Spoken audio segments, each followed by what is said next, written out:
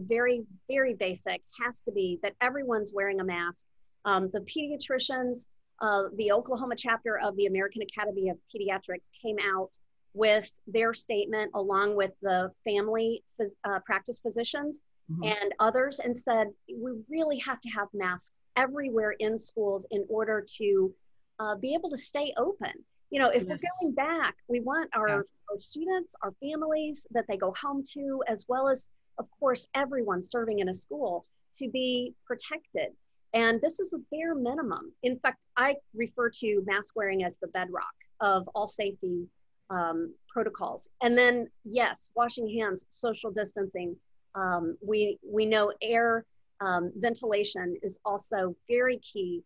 So all of that had to be, in my opinion, planned out, and we needed a uniform plan, a state level response to a state level public health crisis.